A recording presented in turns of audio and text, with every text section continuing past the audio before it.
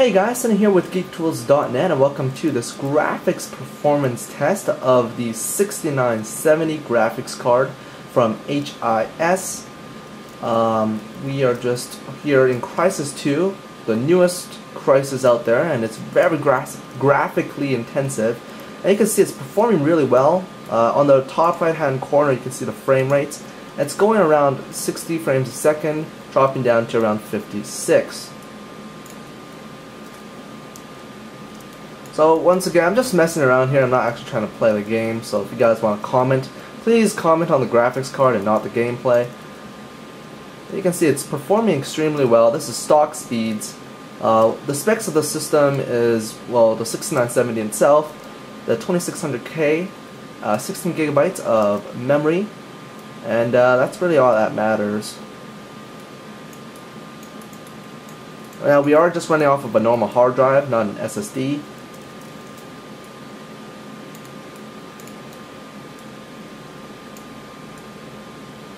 But yeah, you can see it's performing extremely well, especially for the newest and most graphically intensive game out there. It's doing extremely well.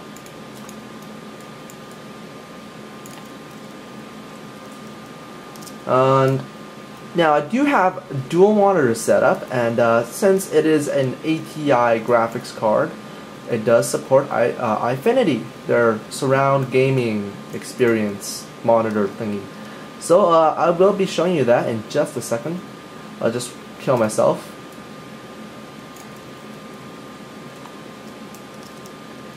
Now if you hear that fan going, it's because I actually turned it up to 70%.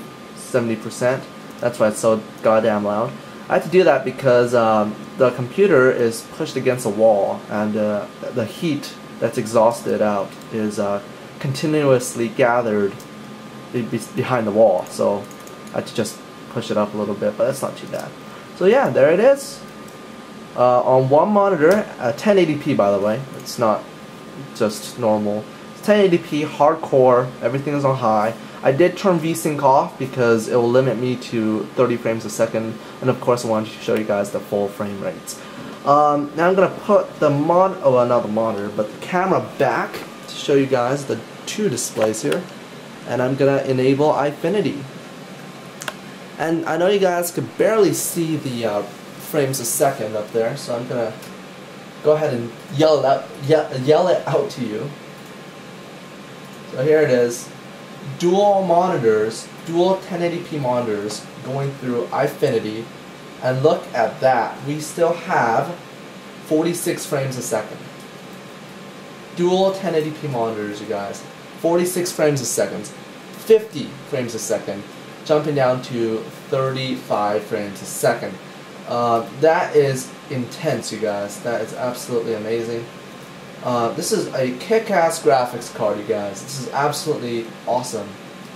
And remember, I only have one of these guys in there. I'm not using Crossfire or anything like that. So one graphics card, two monitors playing Crysis is absolutely doable.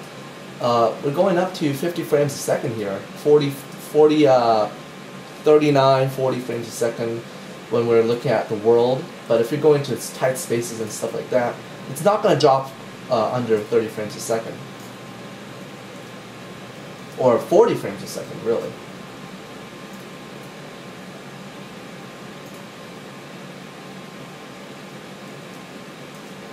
Alright. So, but if you guys are going to be running, you know, if you guys are serious about surround gaming, I definitely recommend SLI or Crossfire.